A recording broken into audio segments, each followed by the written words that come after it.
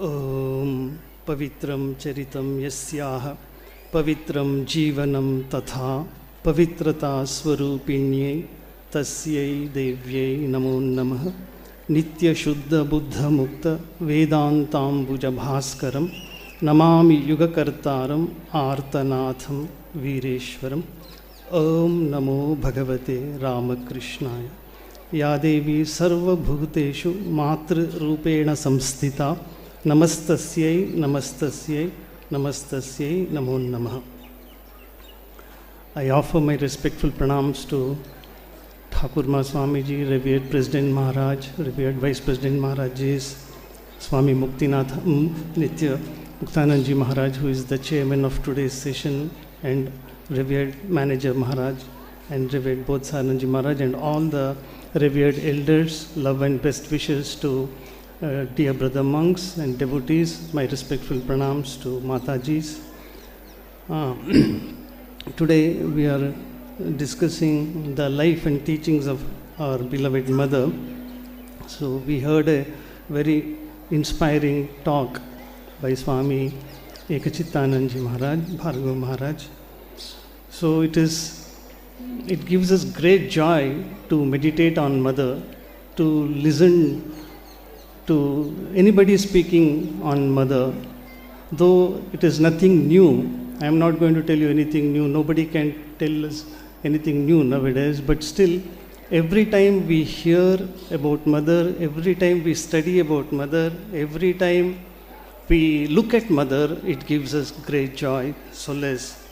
So, on this presence of sacred Belur Mutt, we are extremely fortunate to be here. One day, a particular devotee asked Mother, many people cannot afford to go to Varanasi, many people cannot afford to go to Gaya and Puri and other places on account of many various reasons, financial reasons, old age and other difficulties. Mother says, why? They will earn the merit of visiting those Tirtha Kshetras, places of pilgrimage, by just visiting Belur Mutt and Dakshineshwar. Belur Mutt is the seat of spirituality, Mother said. So here, I always feel our elders tell us, Vishnu, Sakshat Vishnu is sitting here in all glory. In the temple, on either side, we have Ganeshji and Hanumanji. And when we come here, this side, it is Varanasi. Vireshwar Shiv is residing here. This old Belur Mutt is the core, is the center of the universe. Then we go, we get Vrindavan there. The eternal companion of Krishna, Brahmananji, Rakhal Maharaj, is sporting with Bal Gopal Krishna. So that reminds us of Gokul, Vrindavan. Then we proceed further. We have that Mother's temple. It is the confluence of 51 Shakti Pithas. One Shakti Pitha itself is so sacred, so powerful, seat of enormous power. And this Mother's temple, the entire body was cremated, was consigned to flames. So this is the confluence of Shakti Pithas. And then we go further, we have Swamiji in meditation, Yogasane Mahadhyane Magna Yogivara in Kailas, that beautiful temple of Swamiji, where Swamiji's body was cremated. We see the Trishula, the trident. So it reminds one of Mount Kailas. So Mother says, you may not afford to go to these places of pilgrimage. Doesn't matter. Just visit Belur Mutt and spend time in the presence of Thakur, Ma and Swamiji. You will get the merit, the punya of visiting those places. Then I am reminded of a story. Our Bhuteshananji Maharaj, the 12th president, he was very fond of recalling this. How to please the mother of the universe. How to please our mother, beloved mother. We all know that famous story. Jagadananji Ramana Maharaj was dressing vegetables here.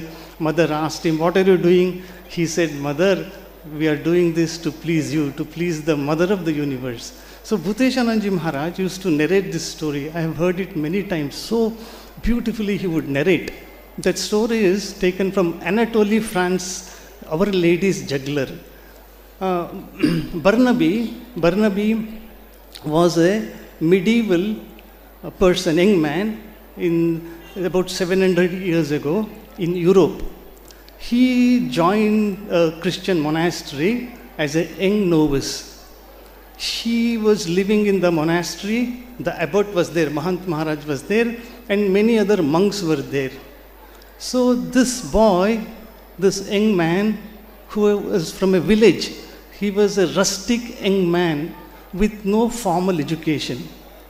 So he compared himself with those learned monks. They were good at preaching, they were good at writing, they were good at singing, they were good at farming, they had so many talents. So this young man, this young novice started comparing himself with those veteran, senior, talented monks, and he went into a kind of depression. Oh, I am good for nothing, I am a villager, I have no talents, I am unfit to be here, I am not worthy of being a monk and all. So many negative thoughts started assaulting him. Mahant Maharaj, the abbot, tried to console him. My son, don't worry, be happy, be of good cheer, my son. But there was no improvement. But after a month or two, this abbot, this Mahanta, the senior father, the head father, noticed a palpable, a perceptible change in the behavior of this Barnaby. He was happy, the young novice was happy, was doing all chores, he was serving, he was helping everybody in farming, agriculture, in every activity he used to lend his hand. So he wanted to know the change of his transformation. Now this young Barnaby was cheerful, happy, full of vigor, enthusiasm. And he asked, Barnaby, what is the reason now, my son, you seem to be very happy? He said, nothing, father, it's all right, I'm fine. Then what happened, one day, Barnaby, after the noon lunch, he went inside the chapel, that mother's chapel, Mother Mary's chapel. He opened the door and then closed it from inside.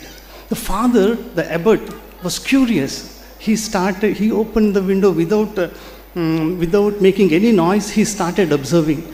This Barnaby, what he did, he took a lot of balls from his pockets. He had plenty of pockets, and started juggling and showing his tricks to Mother. Mother Mary's statue was there, and after an hour or so, he felt exhausted. Then this father was watching. What is this? What is this blasphemy? He is doing a scandalous thing. Then Mother came out of the statue and embraced that young boy, novice Barnaby. Then father accosted him. What is this, Barnaby? What, you had this vision of Mother? Then he said that Barnaby said, Father, I was in a state of depression. I was feeling a sense of inferiority complex. I was feeling so bad. I used to compare myself with others. Then one day it struck me, in my village, everybody appreciated my juggling, this talent of juggling. I was a very good juggler. I was an expert juggler. I used to give a lot of joy to the people, villagers, and the villagers loved me very much. Then I thought, this is the talent I have. After doing my chores, my routine duties, I will show it to Mother. I will perform this jugglery in front of Mother. So Mother is mightily pleased with me, and every day she comes out of the statue and embraces me. So Bhuteshananji Maharaj used to say, our duty is to please Mother, to please Thakur. Everyone has some uniqueness, some talents. Some may be good at singing, some may be good at organizing, some may be good at gardening, some may be good at kitchen work, some may be good at cleaning the room, keeping everything neat and clean. Somebody may be good at accounts. So every one of us has some talents. So we have to use our talents to please Mother. So Bhuteshananji Maharaj used to narrate this story. So whatever talents we have, we must use them in order to please the Mother of the universe, Thakur.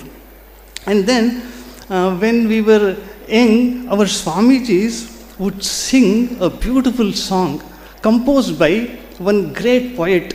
His name was, he passed away some 10, 15, 20 years ago, Kuvempu.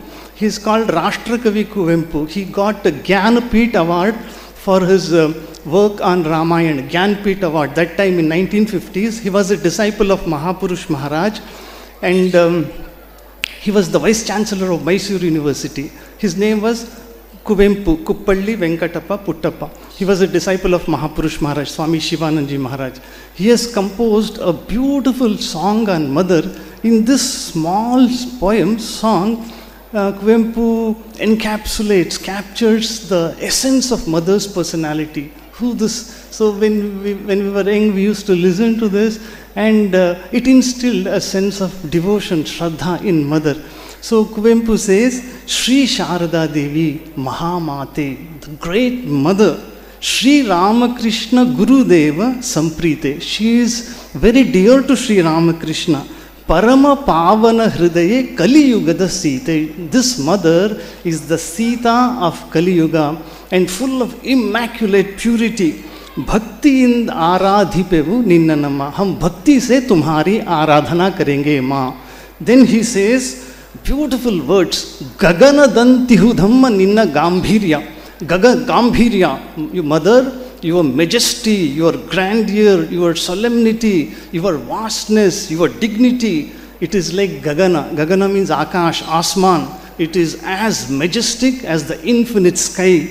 Then Ninna Tejada Bhagavi Namma Surya, of this sun with all its splendor is just an infinitesimal speck of your splendor. Then Ni Kali, Ni Lakshmi, Ni Vijayamma. Mother, you are Kali, you are Lakshmi, who resides with Vishnu in Vaikunta, and Vijayamma means Saraswati, Mahakali, Mahalakshmi, Mahasaraswati. Makkalagiya Namma Pore Shaktiyamma. You are Shakti, primordial power, infinite power who has given birth to this universe. Mother, protect us. Then a majestic expression comes. Mahime, Mahime Nariyudu, means only greatness can comprehend greatness. Thakur's greatness, Thakur's infinite moods, his spiritual glory could be comprehended only by you, Mother. Guru Varyanam Tilida Ni Mahimalamma. Pati Bhakti, devotion to your husband, the spiritual concert, that was responsible for your spiritual culmination. Parashakti Ni Namma, you are the Parashakti, Divine Mother. Then Kuvempu concludes by telling, Ninna Namave Janani Suranadhiya Tirtha. Your name, Sri Sarada Devi, is like Mother Ganges, Ganga, so purifying, ennobling, elevating, strength giving. If we have a dip in the Ganges, we feel energized, we feel invigorated when we take a bath. So similarly, your name is like that. Nine Pavitratama Tirtha. Pavitratama means supreme, the supreme Tirtha, place of pilgrimage. Ninna Pujaye Bhakti. Suppose we worship you, we adore you, we think of you. That is devotion, nothing else. That is sadhana, that is tapasya, that is virakti, vairagya. Ninna Neneude Namage Guru Tapashakti. Just remembering you, thinking of you is sufficient to give us all the spiritual powers, tapasya, tyag, whatever you call spiritual qualities. So I just wanted to share with you this. And then there is another beautiful sentence which has appealed to all of us. Mother told Girish Chandra Ghosh, I am your own mother, I am Satyakari Janani, I am Katharkata Manoi, that we know. So mother tells, I am your true mother, I am your own mother, I am not your foster mother, I am not your surrogate mother, I am not your stepmother, I am your real mother. So I always feel, if mother is our own, if she is our biological mother, if she is genetic mother, if she is our eternal mother, Sri Ramakrishna is our eternal father. So Sri Ramakrishna is our own father. He is our father and mother. So this we have to remember. If mother is our own, Sri Ramakrishna is our own father. So this is a very important thing. Many people say, Ore Thakur is very strict, very disciplined. He has only a few like Rakhal, Naren and some Ishwar Kotis, and because we are not that pure, we can't approach him. That is true. Thakur does not compromise with these Kam, Kamini, Kanchan, Tyag. There is no compromise. But yet, with all our inadequacies, insufficiencies, lacunae, defects, we can approach him, because mother has told, I am your mother. If mother is our own mother, Sri Ramakrishna has to be our father. He may be Dandadata Pita, doesn't matter, but he is full of love and compassion. Our Shivananda Maharaj, our Mahapurush Maharaj, Shivananda Vani, Anand Dham ki Or in Hindi, for seekers of God. If we study Shivananda Vani for seekers of God, things become very clear, and our Shraddha and Bhakti in Thakur Ma Swamiji's advent, in their incarnation, it gets strengthened. There he says, Prabhuhi Ma, Prabhuhi Tini Ma, Thakuri Amader Ma.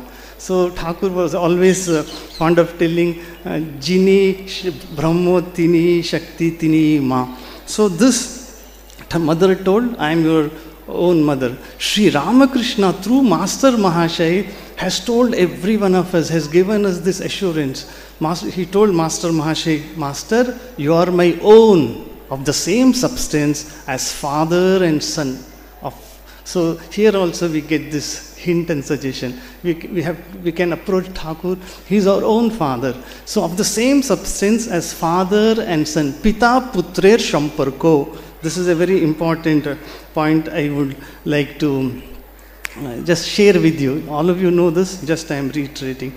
Another important point I would like to share with you, because everybody has this question. We love Thakur, we have taken Mantra Diksha, still so much of suffering is there, no significant spiritual progress is made, we have to struggle so much of karma is there, vasanas are there, sanskaras are there, is there no end to it? Brahmananji told Yatishwarananji, struggle, struggle, struggle. Till the last breath of our life, we have to do this sadhana. That is why Abhedananji Maharaj, in that immortal hymn, he has become immortal by composing this Prakritim Paramam. If in Jairambati, every day they sing it so beautifully. There one particular verse comes, Pape bhyo nas sada raksha kripamayi namostate. Mother, you are the embodiment of kripa, grace, ahetuka kripa, unconditional grace. So what are you supposed to do? Pape bhyo nas sada. He is asking, he is pleading, because she is our own mother. Mother, this is your duty. We keep on committing mistakes and errors, blunders. At every step we tend to make mistakes. Mother says we have to live very carefully in this world. One thought, one word, one deed can hurt others, and it can have bad karma. The effect of bad karma you have to undergo. So what we have done in this life, in our past lives, we don't know, out of ignorance, out of arrogance. So Abhedananji says, Mother, your duty is Pape bhyo nas sada raksha. You have to protect us from committing new sins, new mistakes. Pramada, that is mistake, knowingly or unknowingly. We must not commit mistakes, Mother. So raksha, protect us, protect us. Then he says, Doshan Asheshan Saguni Karoshi. We are full. A spiritual giant, Kali Tapasvi of his stature, Abhedananji, he is pleading, Mother, Doshan Asheshan Saguni Karoshi. Your greatness lies in this, Mother, full of doshas, full of defects. Asheshan means infinite, countless doshas I have, Mother. So, and you, Doshan Asheshan Saguni Karoshi, you convert them into virtues, you convert them into divine qualities. That is your grace. Gunahina Sutan Aparadhayutan. Aparadhayutan.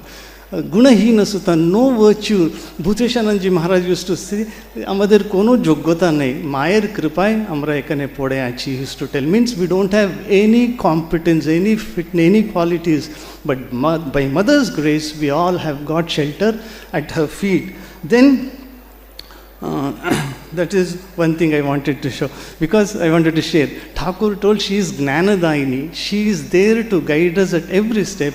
We have to think of that. On the lighter vein, I had shared this with some of my brother monks. So what is the contribution of Mother to the Ramakrishna order? What is her place? Mother, our elders say, Mother is the supreme presiding deity here. How? Suppose I ask Sri Ramakrishna, Thakur, how many rotis should I eat at night or during lunch? Thakur says, don't ask me. my son, go and ask Ramlal's aunt, because once I scolded Baburam for eating 6 chapatis, and she intervened and told, this is not your jurisdiction, it is my responsibility, so you can't interfere. So my son, don't ask me about diet, you ask her. This is mother's place.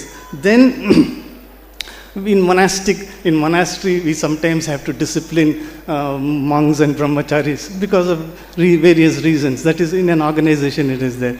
So suppose we want to discipline a brahmachari or send him out. So I imagine that is the kind of talk with Mahapurush Maharaj. Imagine it, talk. Maharaj, this brahmachari has committed an offense, we would like to throw him out. Then Mahapurush Maharaj says, my son, don't do like that, don't ask me. Once I expelled brahmachari Nagendra from here, straight away he went to Jairambati and he brought a letter from her. He went and approached the High Court. So don't ask me anything about monastic discipline.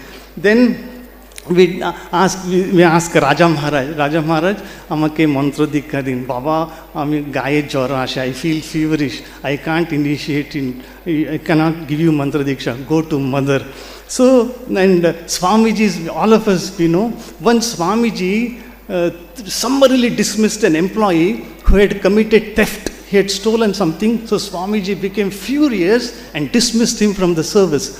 That employee straight away went to mother and told mother, Swamiji has dismissed me from the service. That particular time, Baburam Maharaj Premanandji happened to be with mother. Then mother told Baburam, take him back. Then Baburam Maharaj told, no ma, Naren will scold me, he will fly into a rage. You know Naren's anger, he will be furious with me, I can't take him. But mother told, I can't take him back, I can't take him along with me. But mother told, Baburam, you just tell Naren that Ma has told. Ma has asked you to do this. So Baburam Maharaj comes to Belur and he enters along with that employee. Swamiji, as usual, became furious. You fool Baburam, why have you brought him here, this thief? Then Baburam Maharaj explained, no Naren, mother has asked you to reinstate this employee. So that is one thing. I just wanted to share this with you. And regarding, because I work in relief department to generate funds, suppose feel like selling a particular property, we approach Swamiji tell, don't worry, don't ask me about selling a particular property, legal matters are there. Once I wanted to sell Belur Mutt to raise funds for plague relief work, mother said, no Naren, you can't sell. So don't discuss with me regarding the sale of property and all. So this is, in a lighter vein, I wanted to share the place of mother. She reigns supreme. She considered Thakur as her own child, small. Once Thakur questioned her, have you come here to drag me down to the samsara? Mother said, why should I? You mind your own business. You are here to do sadhana. I will be your helpmate. I am not here to drag you down. So mother, on another occasion, some other occasion, she asked Thakur point blank, how do you look upon me? Then Thakur told, all of us know the divine mother who is in the temple Bhavatarini, the mother who gave birth to this body, Chandramani Devi in Nahabat. The same mother is shampooing my feet, massaging my feet. So Thakur has taught us how to pray to mother. Thakur was very fond of this song. In Kathamrita, many times he used to sing this song. Ma go anandamayi hoye, amai nirananda korona. So go anandamayi hoye, ma amai nirananda korona. So we also have to keep singing this to mother. Mother, don't make me depressed. Don't make me sad. Our Ekachitananji so beautifully summarized the Amba Stotram, Swamiji's master composition on Mother of the Universe, on Sarada Ma, you can tell.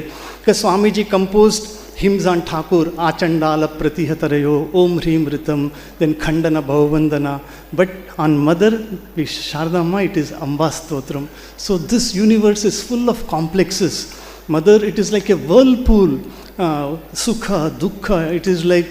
It's like a mighty ocean. I might lose my way. I'll drown myself in this ocean. But you alone have to save. Whether I am successful or I am an utter failure, everything is in your hands. You are the supreme, swatantra. You are independent, free will, absolutely not controlled by anything. All our karma, that rajju, hast, it is in your hands. Pasha, that is that rope. So, Mother, I take refuge in you. So, here Thakur teaches us how to pray to Mother, our Mother. Ma Anandamayi, go Anandamayi hoye amai Nirananda Koranam. That is a very important prayer, I feel. Mother Ranganathananji used to sing this. In many of his lectures, we find him quoting this. Ma Anandamayi Nirananda Kurana. Don't make me sad. Don't make me depressed. In one of the letters, Swamiji writes to one of his disciples. Now, Mother is not going to make me depressed. She is not going to make me sad. So this is because Saint Teresa of Avila used to say, a sad nun is a bad nun. A sad monk is a bad monk. A sad devotee is a bad devotee. Because this sadness, this grief, this dukkha will cut off the divine grace. That is why in the Bhagavad Gita, Sri Krishna again and again tells Arjuna, Natvam shochitum arhasi. Shok nahi karna Arjun, tum Mahavir ho. इस संग्राम में तुमको लड़ना है, शोक नहीं करना, दुख नहीं करना, कायर की तरह. That's why Swamiji told we must pray to Mother like this. Mother, give me strength, give me manliness, give me this courage, and take away all my kapurushta, kayarta, make me a man. Vijnanananji Maharaj says, Vijnanananji Maharaj, I always pray to Mother, Holy Mother Sarada Devi for strength. I call her Ma Anandamayi, because when we call Anandamayi, he says our lust and other defects get removed. So Mother's name is more powerful than Sri Ramakrishna's. Vijnanananda Maharaj says. Then this Devya Aparada Kshama Stotram. Again, this is one of the favorite verses of Swami Ranganathananji. There he says, Jagadamba Vichitramatra Kim Paripurna Karunasti Chenmayi Aparadha Parampara Vrittam Nahi Mata Samupekshate Sutam. Aparadha Parampara means series of blunders I have committed, Mother. That is why you have to take care of me. It is not a one. Kuputro jayeta kumata kvachitapi na bhavati. A bad son may be born in this world. Kuputro jayeta kumata kvachitapi na bhavati. So then he says, matsamaha pataki nasti papagni tvatsamanahi evam gnatva mahadevi yatha yogyam tathakuru. Because all our sufferings are they are due to our past karma, prarabdha karma. That is why we have to keep doing good deeds. Then Mother tells in Gospel of Sri Ramakrishna how to get rid of this guilt conscience. Every one of us is haunted by two things. One is anxiety and worry about the future. What is going to happen to me tomorrow? What is going to happen to me in my old age? How am I going to face this debility, disease and old age, jara? Then another thing is when we get old, when mind becomes weak, we are haunted by this guilt. Oh, I was not supposed to do it, I did it. That is called an act of commission. I was supposed to do it, I did not do it. I wasted my time. So an act of omission. So Mother, please save me from this. So that is why this guilt conscience. Mother gives a beautiful solution.